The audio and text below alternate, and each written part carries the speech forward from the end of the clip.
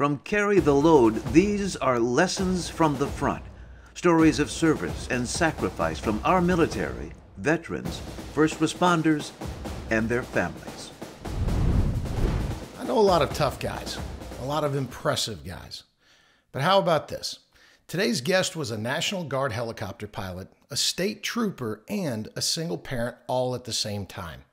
Even deployed to Iraq during that time.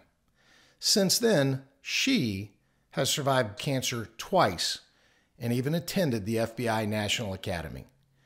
In this episode, we go on the road to Rhode Island to sit down with Major Laurie Ludovici of the Rhode Island State Police, where she taught me a thing or two about being, well, one of the guys. I'm your host, Todd Boating. Welcome to Carry the Load's Lessons from the Front.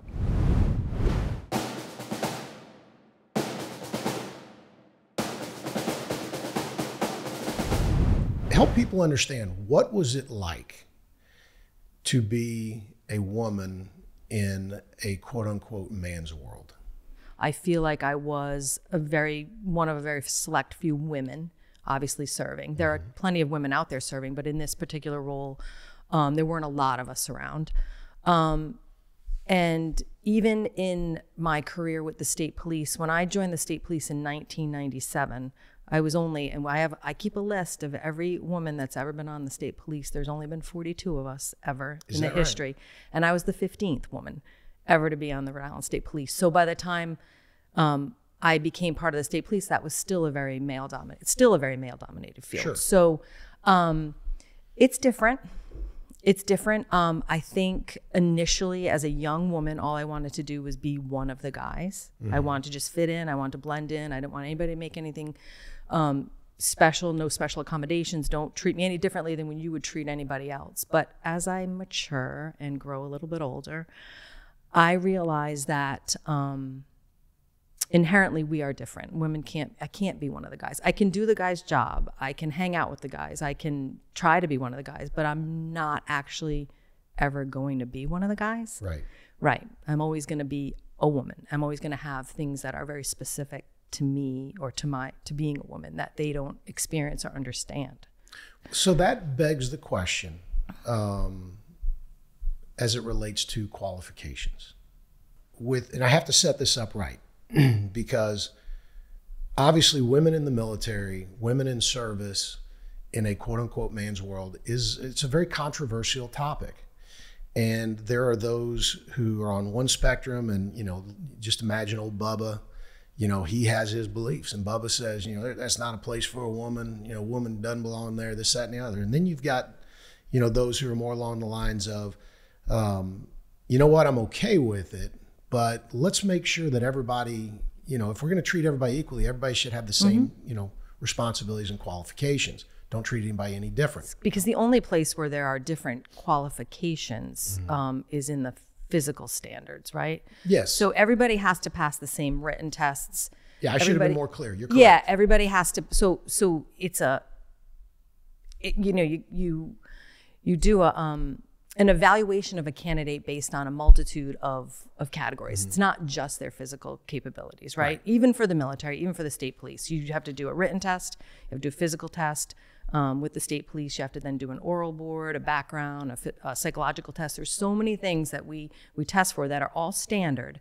The only thing that's not specifically standard is the physical agility, right? For both the military and state police. You have to look at what the job is you're asking them to do, and then you have to assess them on their ability to do what you're expecting them to do. And I think a 40-year-old physical fitness test really wasn't doing a very good job of that.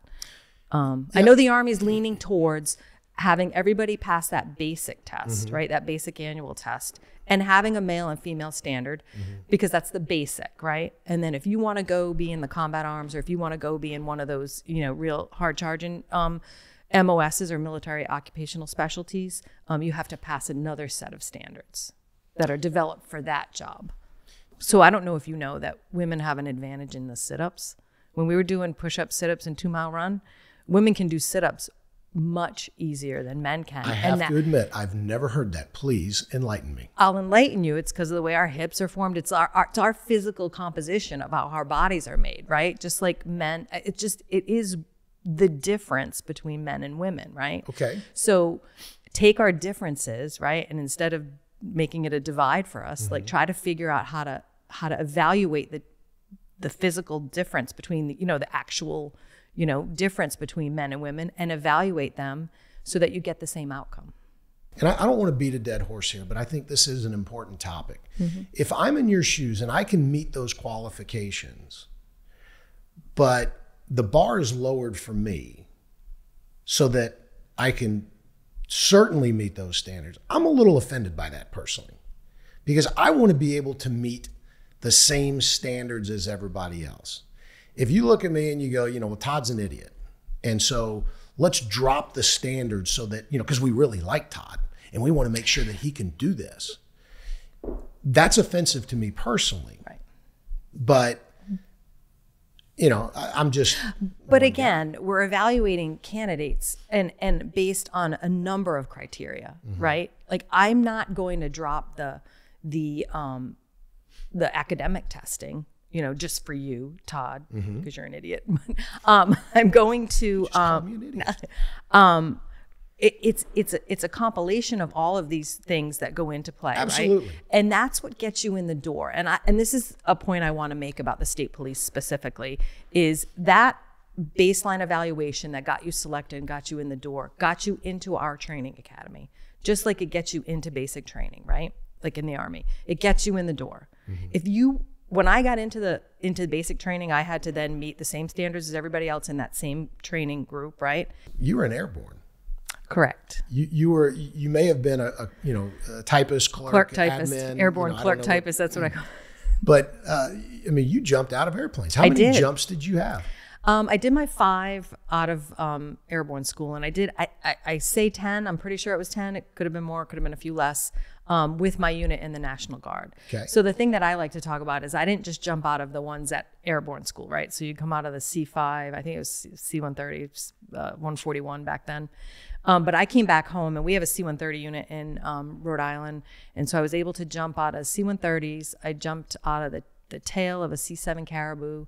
I also jumped out of Hueys, a Huey helicopter.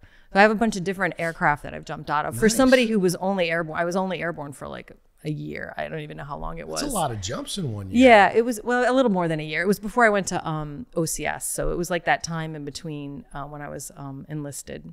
So it was, I'm a person who's afraid of heights, just so you know. Like, I can't stand up on a ladder without looking around. But it was probably, for my fear of heights, that was one of the most challenging things I've ever done. Really? Yeah. So did it ever get where you're like, okay, it's no big deal now? No, never got like that. Yeah, that's ever. I think that's every time you're like, well, because I didn't. Good. Yeah. Because that kind of pucker factor, if you will, keeps you sharp. Yep. And so. That's well, I don't think I would have ever felt comfortable standing in the door of an aircraft getting ready to go out of it. I'm used to flying them, so that's easy. As long as I'm sitting up front, I'm good. Right, yeah. Right. And so, again, you just there's your segue. Yeah. So you started off flying Hueys. Correct. Then you went into OH-7s. OH-6. OH-6, yeah. which is Scout. Similar to an AH. It's a Scout helicopter. So when I first went to flight school, women were restricted from combat positions. Right. And in the state of Rhode Island, we had an attack helicopter battalion. So they had Cobras and OH-6s. So AH-1s and OH-6. So a Scout, it was an attack helicopter battalion that had a company that consisted of the attack platoon and the scout platoon, right? So there's the scouts go out and do their little scouting, and the guys come out with the big guns and the Cobras and do the shooting. So I was not allowed to be in that unit because I was a woman. Did that bother you? Yeah, a little bit. Why? So Why because I couldn't be part of the. Couldn't be one of the guys? I had to be part of like a headquarters detachment aviation unit where I flew Hueys, which was fine. Mm-hmm. And then at some point they opened up the role of the scout to women. Still couldn't fly the Cobra, but I could fly the OH-6. So I flew that for a very short period of time. as a scout platoon leader and had a really good time doing that. Explain to people the difference between being in an attack helicopter, an AH-1, and a scout helicopter as an OH-6. What's the difference between the attack and the scout? Guns, okay, ammunition, okay, and what you're out there to do, right? So apparently, as a woman, I was not allowed to fly the one that had the guns on it because that would have been too combat related, too combat-y. But they allowed us to fly the scout helicopters, which were just the ones that went out to search for the enemy. You'd be out searching, scouting for the enemy. Treetop level, tiny little helicopter that's sort of quiet and can still make its way. Still plenty of danger, though. Yeah. I mean, but at that time we weren't at war. We weren't right. deploying. We hadn't deployed or done anything. It was just training at that point. So. But that's changed. That has changed. Yeah. That's definitely changed. And so then you ended up flying Blackhawks. Blackhawks. What was the deployment like, especially as a mother? So when we got word that we were deploying, I remember it very distinctly. It was Mother's Day, 2004. And my son was only 6 months old. And my daughter was about, at that time, 5 or 6 years old. I can't remember exactly, in May, because her birthday's in May. So she was one of those. And on Mother's Day, 2004, we got word that we were deploying overseas. I think we knew, we knew we were going to Iraq. We just didn't know like where or what we were up to yet. And the interesting part of that is I don't think, not ever once, I ever thought about not going, right? It never occurred to me to not go. So I'm back at home. Well, did you have a choice? Well, we'll get to that, but okay. I'm riding around in my state police car. At night we'd ride pairs, and I'm riding with this guy, same age as me maybe, and he's like, "So you're gonna go?" And I go, "Well, yeah, I'm gonna go." He goes, "Can't you get out of it?" And I was like, "Why would I get out of it?" That's an odd question from a fellow trooper. Right. So what I'm saying is there's just very different people's perspective of, you're going to leave your kids? Oh, sorry. You're going to leave your kids? And I was like, well, yeah, this is what they've been training me to do for however many years. This is what I've trained for. This is the moment I've been waiting for. And I had a fellow coworker say to me, well, can't you get out of it?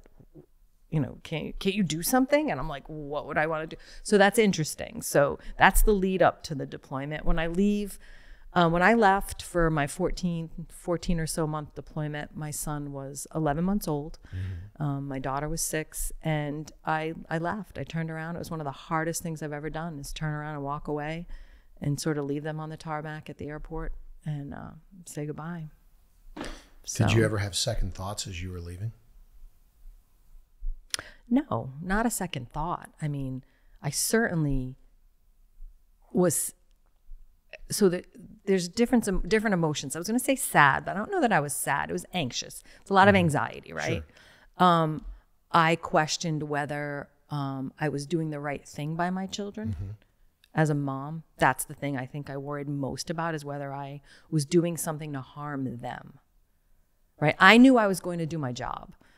But by going to do my job, am I doing something that's going to harm my children by leaving them? So do you think there's a difference in how men and women view that? I do. I mean, I don't, and no offense to any of the men and the dads that also, but as a mom, I feel like, and I don't even really know how to explain this now that we're talking about it, but how to explain the connection that I have with my children and the commitment I made to my children by and to turn around and walk away and not know whether you're ever going to come back. I think that's the key to that. At the time, nobody knows. Like, I'd lay in bed at night and go, and I'd say to my husband, what if I die? I'd be like, what if I die? And he's like, you're not going to die. He'd just keep hitting me. You're not going to die. Stop it. You're not going to die. Everything's going to be fine. We're going to be fine. Everything's going to be fine. So it's that unknown of going into, what am I going into? What am I doing to them? My kids. What if I don't come back to them? Yeah, but I think men. There's no question that men and women have a different relationship with their children. Right. I mean, in our house, it's I don't know, what did your mother say? But there is a different connection there. I think men have the same question mark, but biologically, the maternal Right. connection is incredibly And that's what I'm having a hard time explaining is I just don't know how to explain that pull that you have, as a mom to your kids. Now, I left them in able-bodied hands of my husband, who did a really good job of keeping all 10 fingers and toes. And when I came home, they were all, there. Everybody was intact and healthy. That's smiling, a good right? thing. Right. Yay, Tom. Yeah. But, to think about missing, like when I got home, he was over 2 years old. Like I missed an entire year of his life as a baby. Like those years where he forms his taste buds, he starts eating, he starts doing, and I wasn't there, I wasn't there. And this is in 2005. So remember, there was no FaceTime. There was no, right. There was wait in line for the tent to get to the phone so you could try to make a call. So I came home, and so the kids were fine, but there was a big dent in the refrigerator. And I'm like, what happened to our refrigerator? And he's like, and it was like one of the days we had like just the phone call didn't go the right way. I can see where this is going. He was frustrated. There was like a hole in the wall where he chucked the poor kid's TJ's the top to his high chair. He just got frustrated one day. So in the end, ultimately, I wouldn't have been able to do my job. I wouldn't have been able to do what I did. I wouldn't have been able to deploy if not, again, for my husband and his support. That it goes back to having the right people around you. So on deployment, you're a pilot on a Black Hawk. Can you recall a moment, though, where you went, man, this is why we do this? This just makes it worth it. Yeah, I think every day we were mission oriented. I think being part of that team, and being part of that mission and being part of, what I had trained my whole life for. Right. I think at that point I had like 18, 19 years in. And I was like, this is what I've been training to do. And here we are doing it and seeing it in operation. We were on an air base that was a 24/7 operation and just in and out all day, every day. We had a hospital on the other side. So there's a lot of medevac stuff going on over there. Yeah, I think I had a couple of missions where I felt were stood out a little more prominently. I, fly the generals around so they could visit the troops and see what was going on. But I'd also sometimes fly some members of the Iraqi army around so we could help them fix problems they were having, trying to regain control of their country. There was a lot of really interesting things we did. And one of the most, the best things we did was we picked up troops who were going to go home on leave. Tell me about that. Yeah, no, a lot of times they were excited to get out of there. That was they were going to get their break, So I felt it was a privilege to be able to get them to where they needed to go so we could get them, met a lot of different interesting people. It was really, yeah. So I would imagine, just having been in the infantry myself, that some of these guys, as excited as they were to get out and go see their family, they were just as excited to get back and be with their with the troops. Right, exactly. Tell me what it was like coming home and seeing the kids. So coming home on my leave, for my 2 weeks of leave, was amazing. I'll tell you, I flew, you fly commercial, so by myself in my regular clothes. And I came up the jetway, and one of our trooper friends had let my husband get to the gate so he and the kids could meet me at the gate. And I'm going to cry now. Oh, my God. And I came out of the jetway, and TJ walked right up to me. I don't know, he's probably 2 because it was October. Yeah, so he just grabbed my hand and said, "Hi, Mommy." And he just grabbed my hand, and we just started walking like nothing ever happened.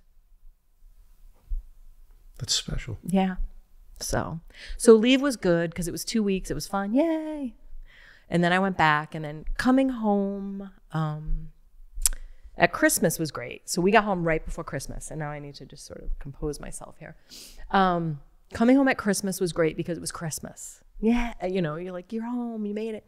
And everybody's celebrating, everybody's happy. And what happened after the holiday is like the reality set in. Of what we had just endured, of what we had just gotten through. And it was really hard to reintegrate back into, and I know we talk about it now, we're doing such a better job of helping soldiers now, of reintegrating back into, but back in 05, 06, it was still new. I don't think none of us really knew what we were doing or what we were up against. There wasn't a lot of services. There wasn't a lot of, I suppose I could have reached out for help, but people don't reach out for help. Nobody wants to know you're hurt, and nobody wants to know you're struggling. We were a new family. We were only married for a couple of years before the deployment. We had the baby. I had my daughter. We had our daughter. And what happened was we struggled. My husband and I struggled. And I think getting through that year after the deployment was one of the most difficult things our relationship has been through or will ever go through. It wasn't the deployment itself, because that was hard. It was hard on him to be alone with the kids. It wasn't really necessarily hard on me because I was just doing my job, right? But it's the coming home part and trying to get back integrated into a life that is not the same as it was when you left. The kids, have all grown.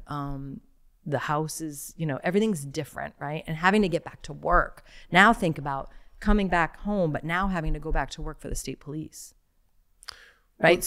Was it routine that was the difficult? Was it the emotional? It was emotional. I think it was routine. I think it was missing what we had, like that core group of people that were deployed with me for that year that we were all each other had, right? Mm-hmm.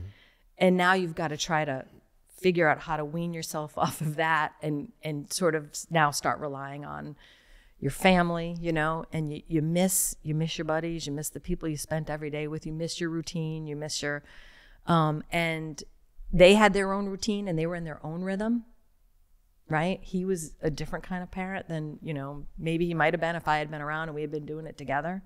And for you to come back in and start picking up mom where he'd been doing both. Really difficult. Yeah. So we wound up going through a really tough time, and it was particularly tough. We went to some counseling on our own. I sought out counseling and sought out a way for us to get through it on our own. I'd never told the Army I was having a tough time, because you'd never want to let anybody know you're struggling, because I was afraid it was going to negatively impact my career, right? Whereas now I look back, and so that year post deployment, when I went back to work, my 3-on, 3-off schedule, for those 3 days that I went back to work, again, 13-hour days. I leave the house at 7:30 in the morning, don't come back until 9:30 at night. The way I explain it, it might sound a little severe, but I was basically re-traumatizing my husband. Every time I went to work, he had to pick up where everything he had been doing, he had been carrying all of that for that whole year. And he was just, when I'd go to work for those 3 days, he'd have to do it again. And he's like, this something's got to give. He goes, I can't, So I started working nights. Wait a minute. You chose the word re-traumatize. I feel like he was traumatized. And that's why I said it's a strong word, but it's what happened to him. He was triggered. He was triggered by me going to work every day. It triggered him. He had to fall back into that role where I think he thought. Was he resentful? Probably. I would say yes. I'll tell you, so what happened that year is I went back to work. I switched to nights. I went to work nights. So I would work overnight, sleep a little bit in the morning, and then spend my afternoon with my kids, dinner, bath time, put them to bed, and then I'd go off to work again. So that way I was home for the critical parts of my kid's life, right? Where he felt like he was holding the burden on the dinner, bath, bed, all that stuff. I was home for that. And by the end of that first year, my husband said to me, something's got to give. He said, you've done enough. He said, and if you deploy again, your next husband can take care of the kids. And so I made a choice to retire. That's why I retired so soon post-deployment. We made an emotional decision, and I regret it. That's the one decision I regret to this day. We made a very emotional decision as a family. We were suffering, we were having a difficult time, and I felt like the burden of everything that was wrong with the family was squarely on my shoulders because of my occupation and because of what I was doing. And I had to make a decision. And because I had had 20 years, and at that point, I chose to retire.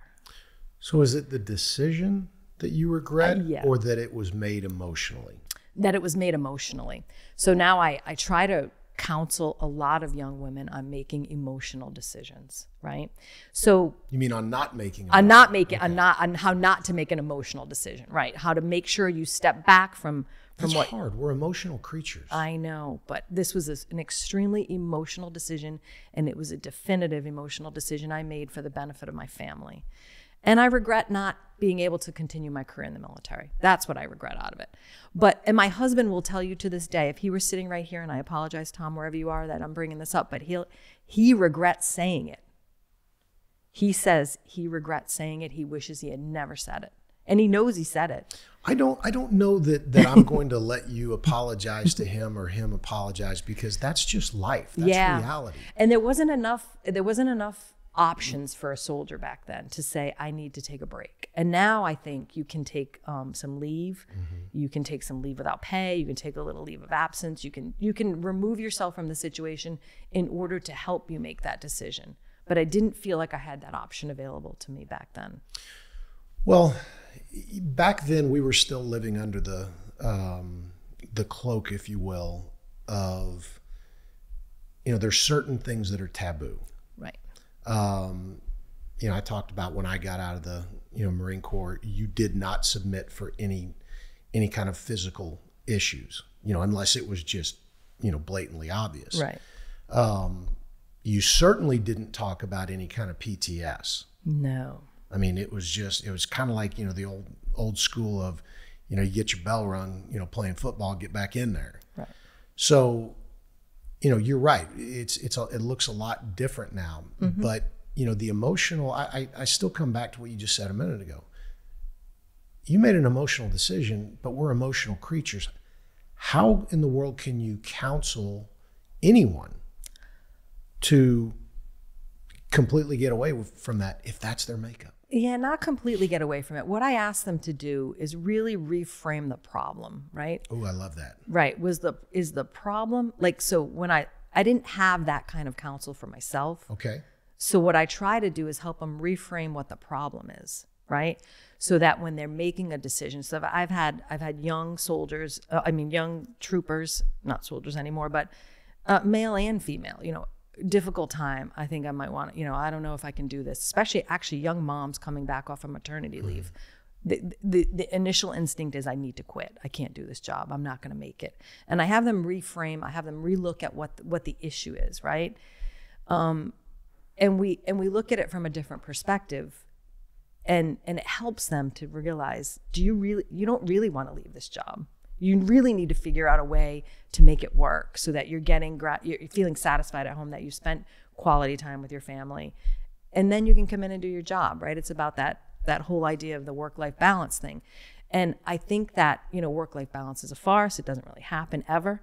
But if I can help them relook at the problem and talk about it and talk through it, then they're not going to make that emotional decision to just quit. Like, I can't do it. Yeah. Well, I like what you said as far as reframing it, because what it does is it compartmentalizes the issue, the real issue away from the emotional part of it. Right. Okay. Because when you're making a decision from an emotional state, it's the emotions are going to win, generally.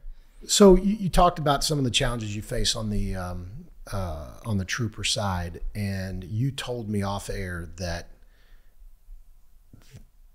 probably during COVID was every bit as difficult on you as a deployment. Did I get that right? Well, I would say I equated it to a deployment, right? We had one mission, and it was to get everybody to work safely, to be able to work safely, right? So we have to contact the public every day, and in the pandemic, they're telling you, stay away from everybody, right? But now we can't. Like, if the 911 call comes in, we still have to go to the house. We still have to go, go to the accident, go somewhere, and you still have to be exposed. You have to expose yourself to what's, potentially the pandemic, or the coronavirus, whatever.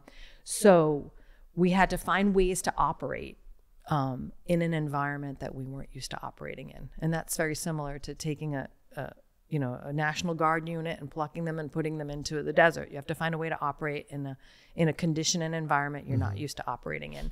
So we came together, we tried to figure it out, and we worked tirelessly every day. Like, I feel like I worked more hours during the pandemic on trying to make sure everybody was safe and make sure we had the right policies, procedures, and practices in place than I had in a long time on the state police. So, yeah.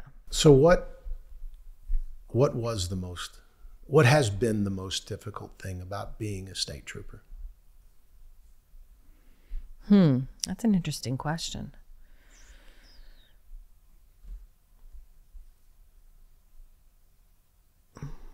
Was it an aspect? Was it a time? Was it? I would go back to the times where I felt, I would say, maybe when I was a single mom, nobody really it's the times when people don't really understand what you're going through.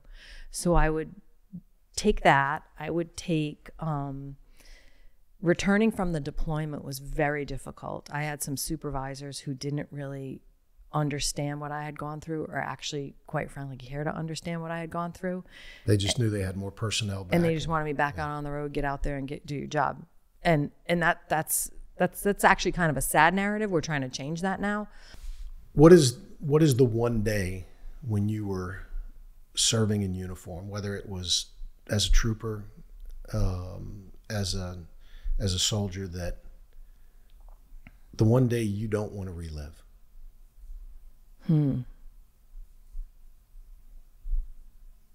Well, I would say the night I was working, the night of the crash, the Jimmy Doherty crash. Yeah.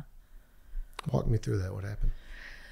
Well, I was working a swap, so I was working with people I wasn't familiar with, and it was pouring rain. If I could tell you, when I say pouring rain, I left the house that night with no power. We had no power. We had high winds, bad rain, I left the house. It was pitch dark.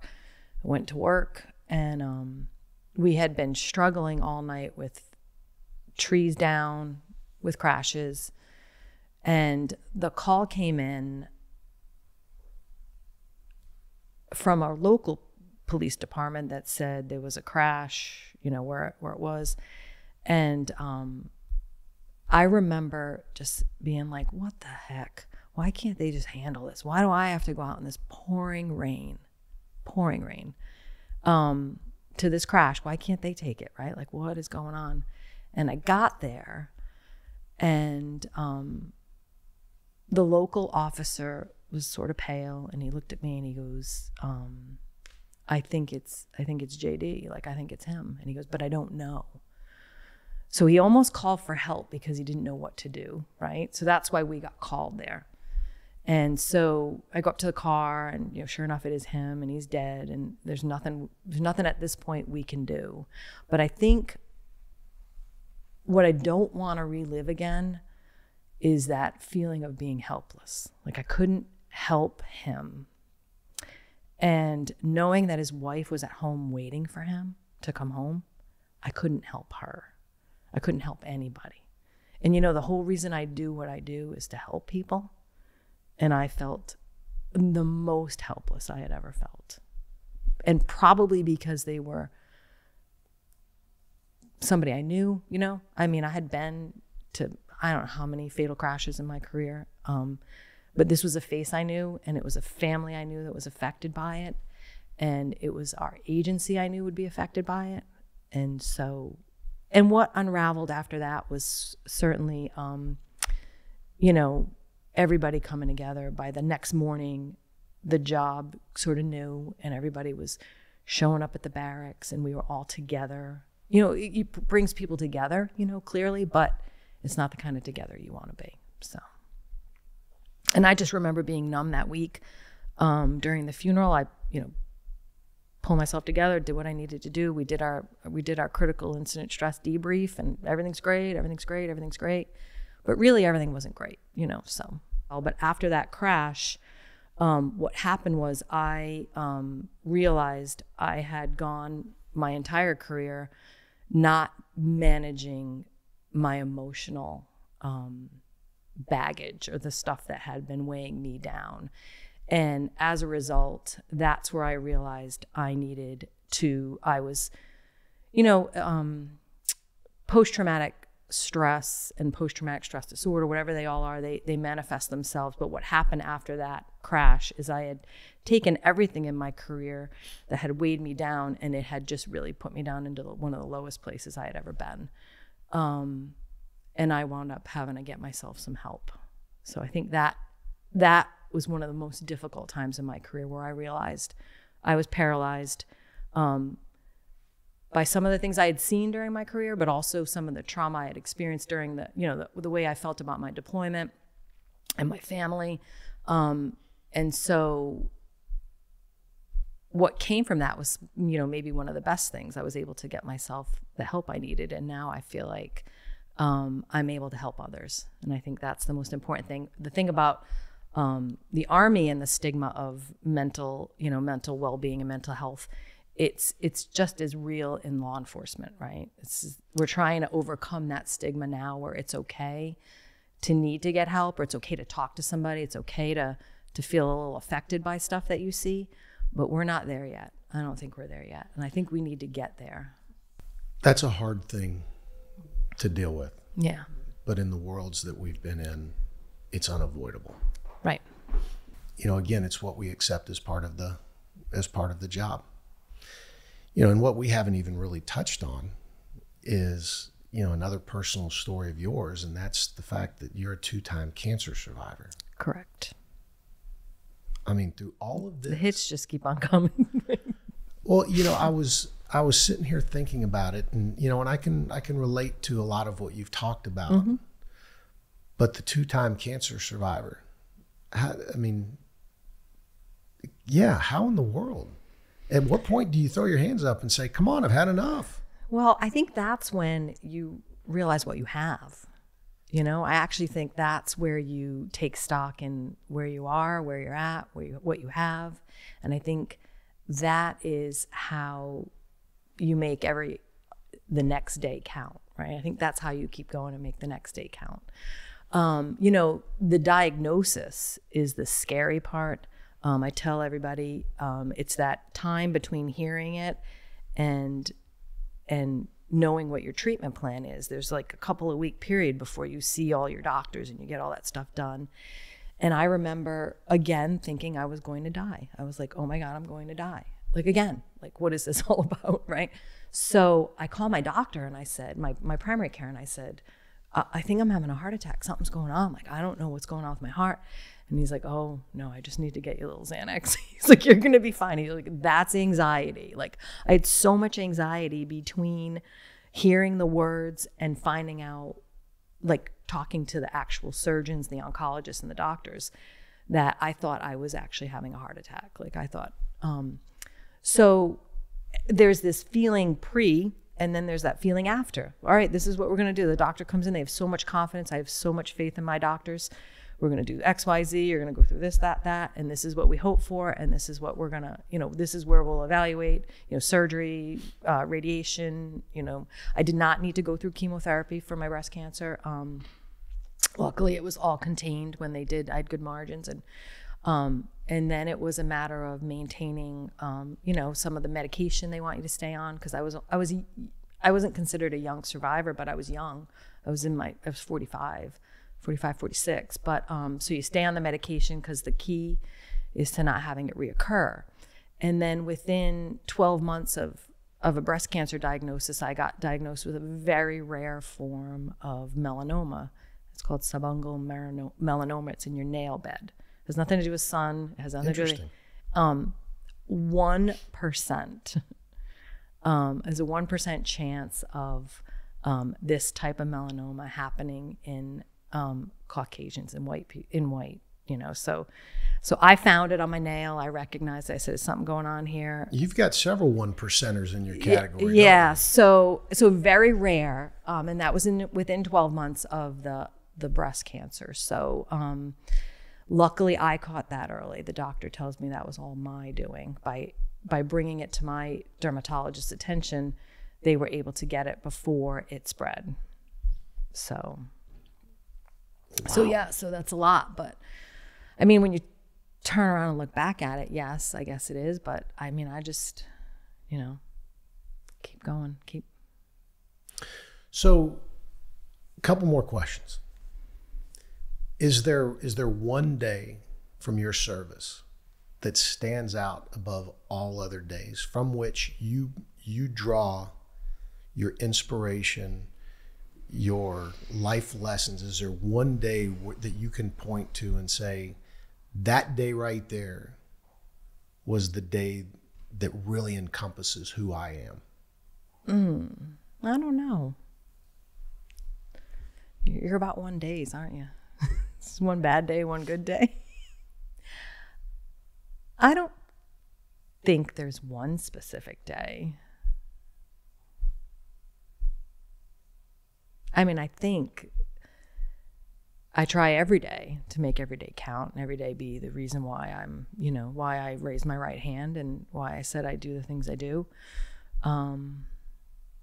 No, I don't think there's one right now. Well, you said there were a lot of challenges that y'all faced through the George Floyd days. Oh, well, right. So during 2020, it was, and obviously I'm not talking about that specifically, but I mean, it's a tough time. It still is a tough time to be in law enforcement, but those are times where you look back and you sort of take stock in why you chose the career profession you chose. I think we all will say we chose to be in law enforcement to help. That's all we want to do is help. I mean, if you really look at it, to help society, to help citizens, to help people, and that narrative and what played out and what continues to play out is that we're not the helpers anymore. That we can kind of be the enemy, and that's not really very easy for us. I was going to say it's got to be hard. Yeah, it's really hard when you go into something with the intention of saying, I'm here to help you, but your intentions are misconstrued. And now you're the bad guy as a result of it. Right. What we try to do, or what we tried to focus on as an agency, is that narrative that was playing out sort of in the media and nationally is not necessarily the narrative that plays out here in Rhode Island. I mean, I don't think we have, sort of that much discontent, with the authority or with law enforcement here in Rhode Island. We don't. So we try to sort of detach ourselves from the national narrative and say, let's look at how it is here. We still have the support we need from the citizens. We still have the support we need from our lawmakers. And so let's just focus on that. And let's just keep doing the right thing. Make sure we're training the way we should be training. Make sure we're, taking care of our people so that things don't escalate and get out of control. A lot of times this personnel early warning thing is a buzz in law enforcement where what is that? Where you have certain triggers, right? So as an officer, we have, it's called personnel early warning system. So like if things start to, if things with a specific officer starts to sort of add up, we have a flag that goes off that says, hey, somebody should probably check on him. Right? I see. If it counts like use of force incidents, crashes and citizens complaints and things like that. So we can get to somebody before they've reached their breaking point. I think that's a really, really important thing to bring up, is that there are some bad actors. Let's be honest. Everyone. But a lot of times it's kind of like what you were talking about with your husband. You got home and there's a hole in the wall and there's a dent in the refrigerator. That's not indicative of who he is. No. But he got to a breaking point. And so that's the same thing that happens with some of these officers. Now, it doesn't justify it, doesn't make it right, but that's the reality. So with that being said, I'm sure you have come across some of these bad apples too.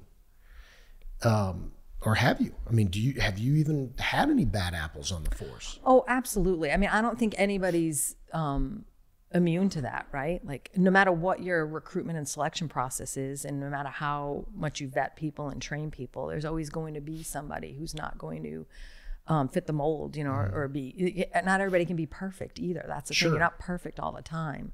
So I think from a leadership perspective and from a command level perspective, it's about training, about giving them the right tools. And that's where I come at it from this wellness perspective. Like, if they're having a problem, I want it to be okay for them to say they're having a problem. Right. From a leadership perspective, it's important to make sure that we're just taking care of our people, keeping eyes on our people, and making sure that everybody's meeting the benchmarks and performance and has all the tools they need, so that, I mean, that's where somebody was obviously allowed to go under the radar for so long, or for however long, or something happened somewhere along the way. They were unchecked. Yeah, exactly. And that's the thing that comes to my mind, is that somebody dropped the ball somewhere. Have you ever been involved in purging a bad actor inside the troopers?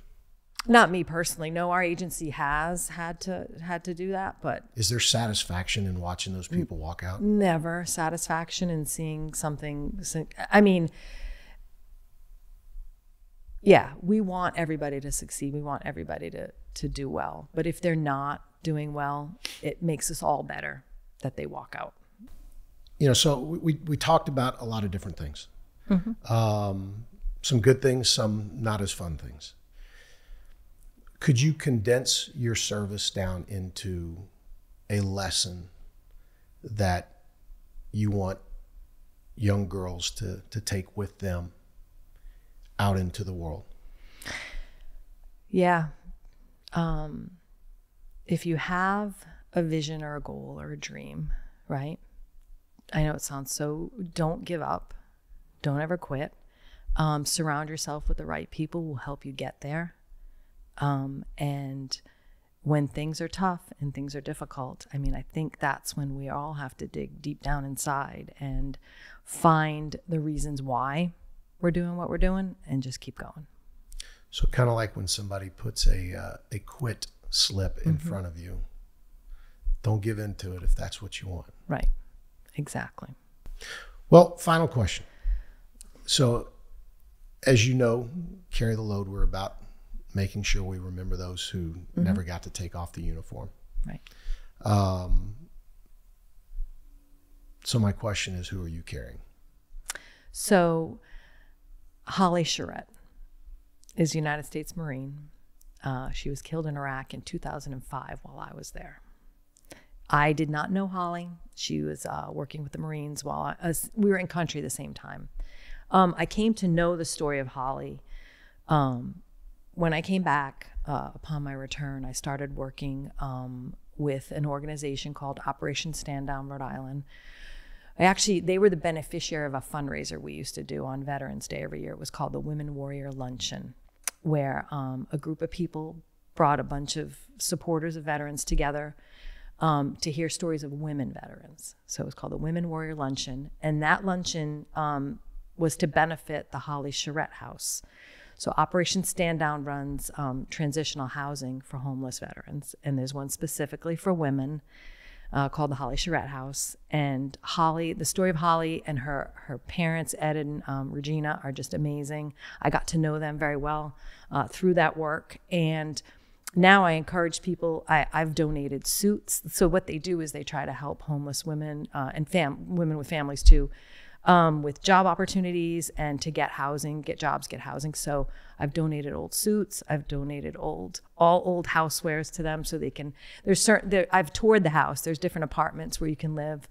And so, yeah, I think Holly's story is amazing, but I think Ed and Regina are carrying on Holly's legacy, and I will carry Holly, forever. So and all the other Gold Star families of Rhode Island. She was killed by an IED. She was, yeah. Holly Charette. Holly Charette, yep. Well, thank you for sharing that. Yeah.